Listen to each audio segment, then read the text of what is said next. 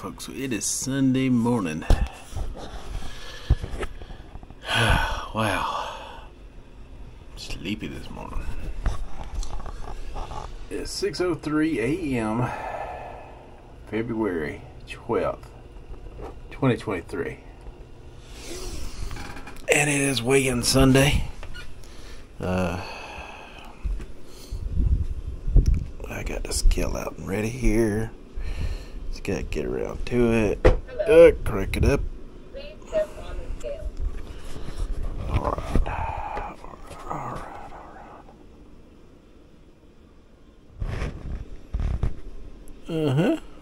Your weight is 262 pounds. 262, dead even.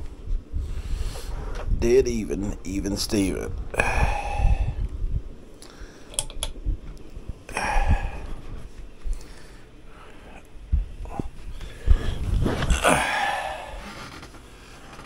So, as you can see, doing dirty keto last week, and I wasn't even trying hard, to be honest with you. I wasn't even trying hard with it.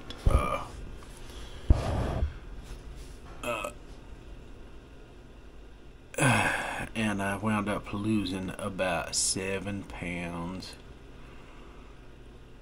Oh man, I'm just too tired.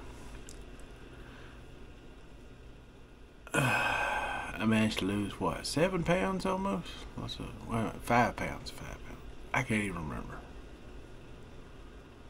Yeah, 5 pounds. It's too early. Sorry. Math is not my strong suit in the morning. I lost over 5 pounds. We'll take that. That's a good victory for me. I'm gonna take that. Well done, me. Now, I didn't really do anything as far as measuring, do a belt measurement is what I normally do, to see how far I went down, because along with the weight gain that I've had, since December holidays, this is starting to feel like it's shrinking again.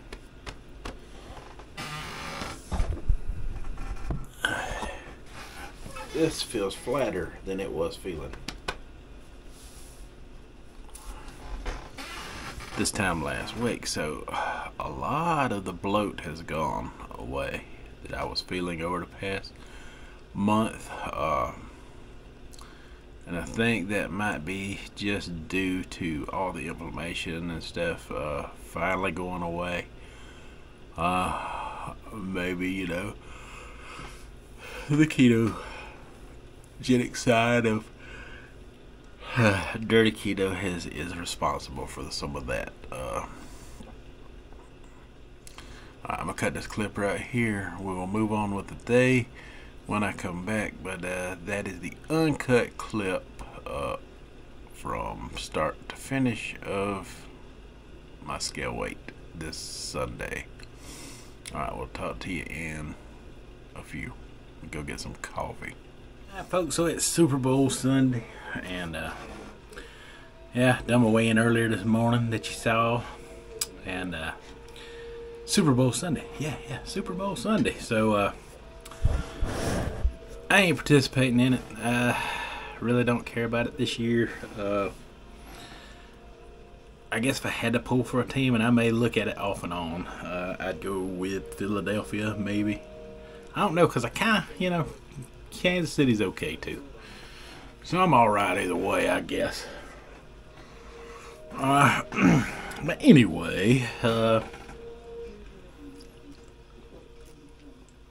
lunch I had some lemon pepper wings and a salad at lunchtime. My wife and me stopped on the way to get my daughter something, and we got a salad and some hot wings from this little restaurant we go to sometimes. And this afternoon I got out my Electromaid. Now my Electromaid is as old as I am. It was a tool made back in '71, and some of you may have seen some of your grandparents have one. I know my grandparents had one. I don't remember my mom and dad having one, but I remember my grandparents had one just like the one I got. And it makes some superior type of food in it, because we got burgers, right? And we put the burgers in there, and it's got a lid that you close up on it, and it gives it like a surround heat, and it's temperature controlled. Yeah, back in '71 they made temperature control stuff. I wouldn't know, because I am as old as this cooking utensil.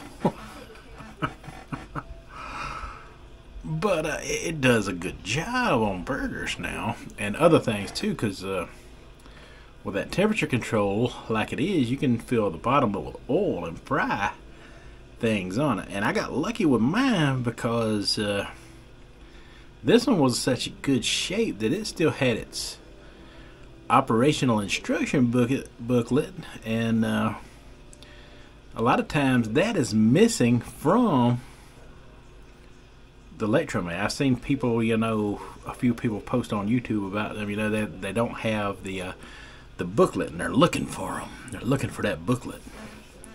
They can't find it. Sometimes I see them on eBay still with a booklet every now and then, but I got lucky. Mine came out of a consignment shop, and it was well taken care of. I give them $9 for it. It's worth every penny. That cooking surface on that thing is different from anything you can buy in today's standard market. It is an amazing cooking surface. I don't know what material that is, but it is great. It's perfect. But anyway, here's my burger. I got it on keto sandwich bread to that tonight.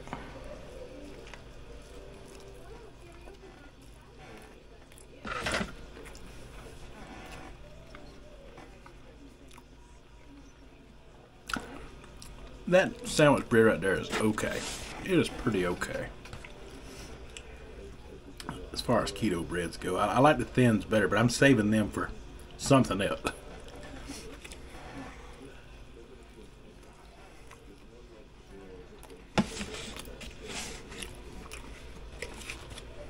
Wow, y'all. Once you close that lid up on there, it cooks that burger throughout.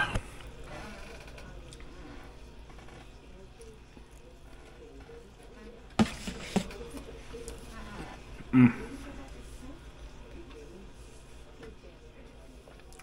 while you're cooking other things in the kitchen, you can just turn it down to its lowest temperature, and it'll toggle the heat on and off to keep it around a really low temperature. That's what I did. So there was no way they could overcook. So no matter how long it took me to get everything else prepared, which I didn't prepare anything else. My wife made some broccoli that we had with this.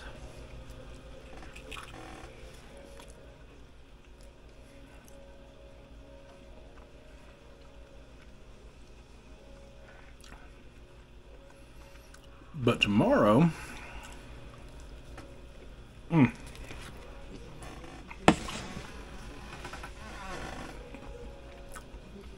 Big Country and myself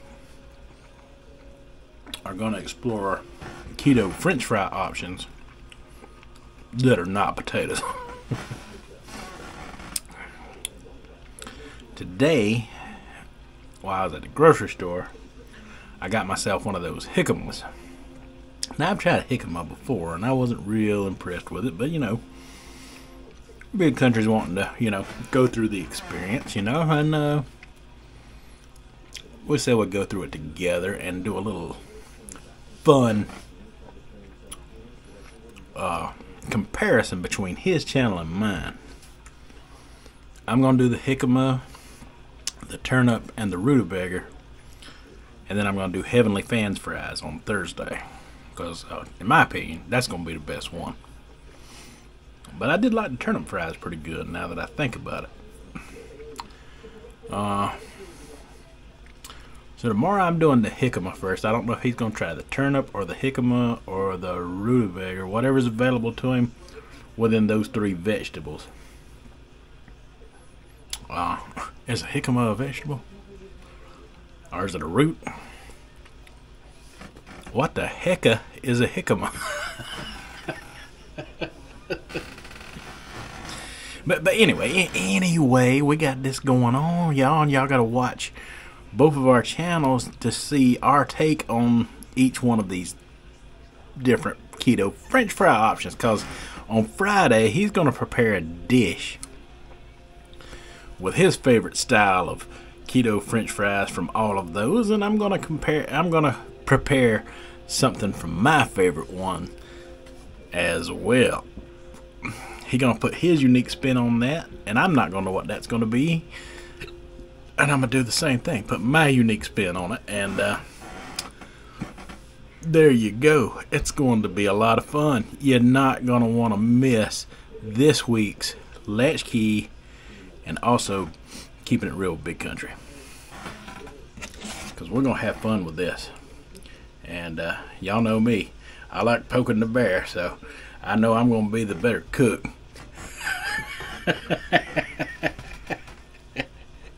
But y'all be the judge. Y'all be the judge.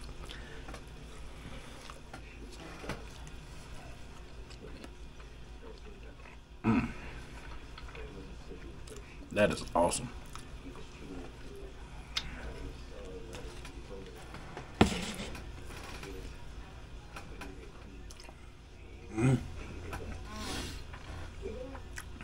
That is amazing.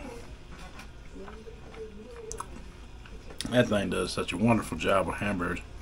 It keeps all the grease right there inside of them. With that lid on there, you only have to flip them once, and they cook so fast they don't even have time to shrink up, y'all. They just big old greasy meat sponge is what they are. You carnivores would love that machine. Go look up Electro-Made for yourself. Maybe you get lucky and find one. If you can find one in decent enough shape, it is worth the purchase.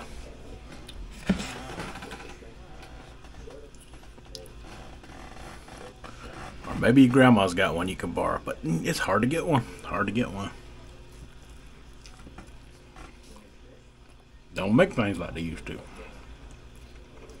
Trust me, a roaster oven, a modern roaster oven is not the same cooking surface as that Electro-Made. Not even in the same ballpark. Anyway.